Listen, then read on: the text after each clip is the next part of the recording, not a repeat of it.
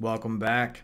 In the previous tutorial, we learned how to read from an Excel file, any particular tab, and we'd read the whole thing as basically a CSV file. It would read it, convert it to a data frame or actually a tibble. We're going to keep it as tibble this time, but in this tutorial, I'm going to show you how to actually choose the actual tab and create a range of where you want to read the data. A lot of times in Excel, you'll have data that's located in all kinds of various places on that actual sheet. But if we want a very specific range to read from all the time, let's go ahead and provide that. I'll show you how to do that here in under 5 minutes.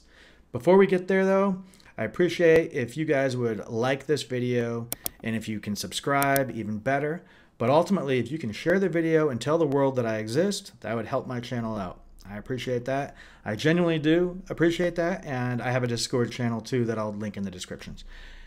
All right, under 5 minutes, here's the task. We have a file called book1.xlsx. I have changed my tabs down here. If you followed the last tutorial, I moved them back. So I have named sheet on the second tab over, and as you can see, I have things moved around a little bit. I actually dragged a bunch of my data down here. So I don't care about this A1, right? That's not what I want to look for every day. Every day when I get this sheet from the boss, it comes in and it's always the data that I want is D10 through, if I drag and drag this over, through G17. So D10 to G17. Simple as that. That's the only data I want for my analysis, right? All right, so we've got that figured out. Now look how simple this is going to be. It's very simple. Add our library that we just installed called readxl, command enter on that. And remember, if you didn't add that, just install readxl. Okay, so my data is equal to, and we'll just say read_excel. And because of my Excel file is in the project directory path, I can just do BOO, hit tab twice, and it auto-populates for me, book1.xlsx. That's fine. It's in the base directory or the root directory, whatever you want to call it. Now we want to name that tab though, so let's just go ahead and call it sheet equals, and the name of the sheet was named sheet 1, I believe. Let's double check that. Oh, just plain named sheet, as you can see down below. So going back, named sheet. So that's cool. Let's do that, and I'll show you what happens is you will have 16 observations of 7 variables, which doesn't make sense, right? So there's no headers, and look at this mess that we have. Now it did capture our data down here, but that's not what we wanted, right? We didn't want that 333 as a header. So even if I did column names equals false, it still wouldn't have been the correct thing. So fix that, and we're gonna fix that easily by just adding, I'll do a comma.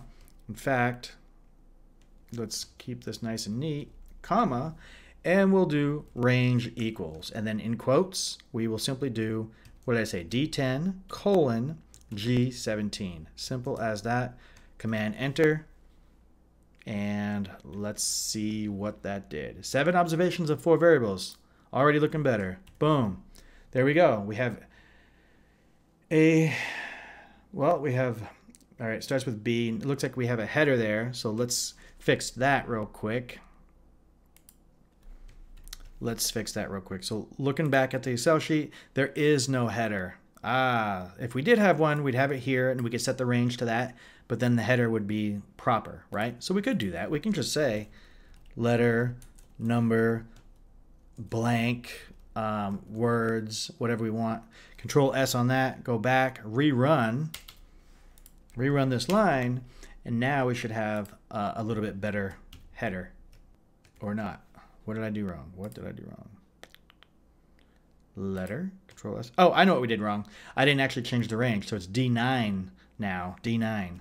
So we can change that to D9, not D nice, D9. I don't know if you get that joke, anybody. All right, run that. We have 8 observations. Here we go. And now we have our headers up there. That's fine and dandy. Now, if we didn't want to include headers and we did keep the D10 on there, we would just have to have another parameter, a final parameter of column names equals false. But now that we have a header, we don't need to do that. So let's just go ahead and keep it the way it was and keep this as D9, and we are good to go. So again, not bad at all, very easy. It's a simple way to bring the data in. You're always going to get Excel files if you're in some sort of big corporate world. I promise you that. It'd be nice if you can automate that. This is good for the business user to bring in some data and manipulate it and send it back into Excel. It's good for data scientists. It's good for data enthusiasts. If you find these little tutorials helpful, I want to kind of keep this one short. Subscribe and share this with the world for me, and I will see you guys on the next one.